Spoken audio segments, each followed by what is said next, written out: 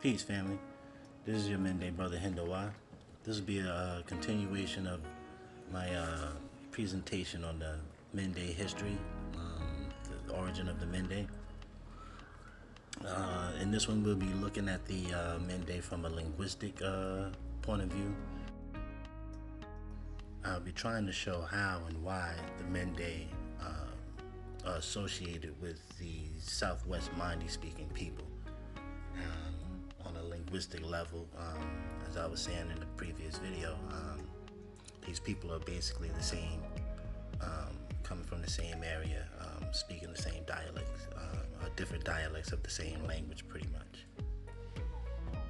So as we jump right in, we'll see that we have a new age of scholars who started looking at these groups linguistically, and the previous scholars were looking at them as isolated groups, whereas then they thought that the local was basically a mixed language between the Timni and the Mandi, and the same with Mende. They thought it was more of a Bolam mixed with the Mandi language, which when you study linguistically, it's not true. If you read, you can see that these languages are basically, especially the northern Southwest Mandi language, which is Mende, Bandi, Logo. These languages are basically the same language, but different dialects.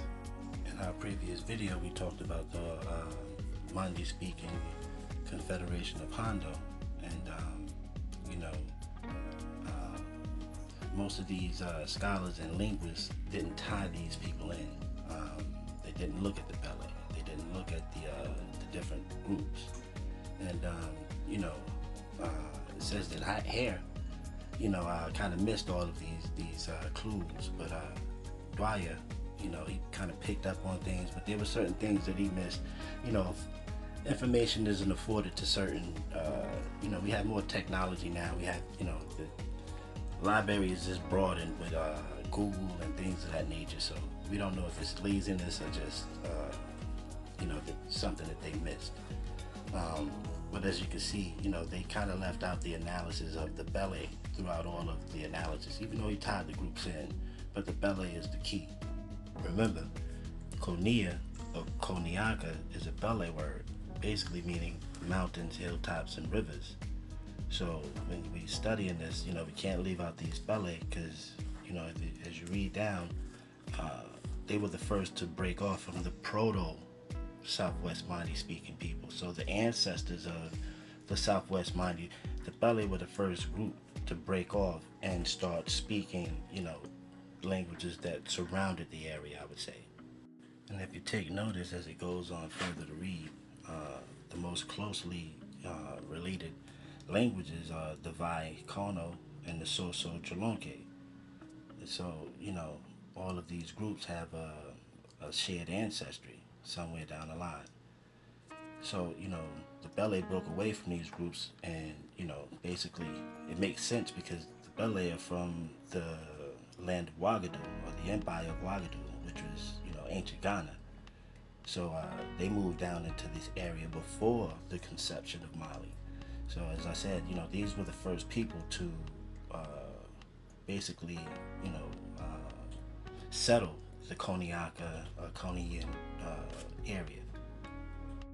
This is a list of the different dialects under these respective languages.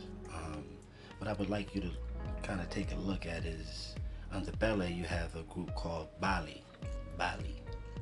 And under the Loma you have a group called Bundi, or Bundi, Bode. And then Bandi, you have Bandi, Bande, Bode, Bande. These are the same words. These are the same, etymologically speaking. excuse my pronunciation, but this is the same word, and I'll give an attempt to try and tie it in and show how. But this is very important when you start looking at the groups on a linguistic level. It kind of changes up for you. So as you read, the Mende is associated with the Mani or Mali, the empire. The original word was Manda, and it's probably Lord or Lordship, like Mansa, Mansang, which would be King. Mansang Da would be King's place, and depending on pronunciation of different groups, these names were transposed, or letters were transposed, so it kind of explains certain things. Um, but the Limba, who are basically the first group that were down in this area, the Limba, um, still in their vocabulary, the Mende means royalty, kingship, But as you go along, the word logo, who are related to the Mende, should be treated as a distorted form of a logo, self-identification of one of the two major dialectical groups of logo, itself an alienation from the original dogo, which literally translates to ground. Uh, the other dialectical group is Londogo, which confirms the original initial consonant. The latter may be translated as river mouth land, and logo da la is the same in Mende. It means mouth. So it's basically saying that this is the mouth of the river. These were the people of the land of the mouth of these different rivers of the Coney Highland. Now, if you take notice, it's showing you that the Loma and the Logo is basically the same word as well. They have shared ancestry and go back to a common language family. So the Loma is actually originally goes back to Logoma, Dogoma, and Logoma. You know what I mean? So, these are the same words basically, the same root. Both derives from the Mandi word logo or dogo. So, as opposed to Kizima, which means, mountaintop or mountains, Dogoma means basically flat land or lowlands. According to the Bele, the word Koya, which this kingdom was actually named Koya. But Koya is basically mountains and rivers, mountain hilltops and rivers, Koya.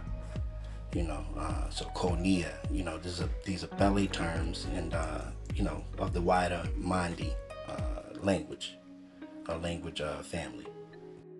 As you can see, Mende became the political prestigious name of the language adopted by the Mani, lords of the Sierra Leone lands.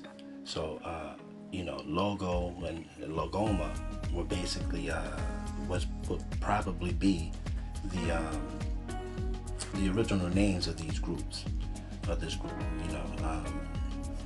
So if you read on the Logo, when they first went up into, because the Logo split off from the larger Mani group and went up and got circled off by the Tidneys and the other groups up in Sierra Leone.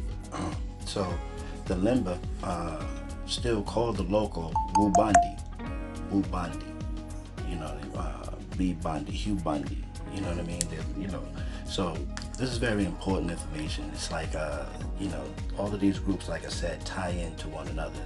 So once you look at it from a linguistic point of view, like the Banta and the Timni and the Kizi, at one time, these languages, their languages were more interchangeable as well. Not interchangeable, but more intelligible. So they can understand each other a little more. But as time goes on, people migrate, influenced by other people's languages, Ebonics and certain slang wrapped around, those experiences and environments. And so, things change, just like here in America, a person in New York, go down to Texas and certain Ebonics change, and, there's at certain points you're like, huh, what? You know what I mean? So this is just how, language works. For those who want to look into this further, this is the author. I don't want to butcher his name, but hopefully it kind of answers some of the questions of those who did their DNA tests and come back with multiple results, different ethnic groups within these, within the areas of, Cote d'Ivoire and Guinea, Liberia, Sierra Leone, even Guinea-Bissau. All of these areas. But I hope I did it a little justice and shed a little understanding.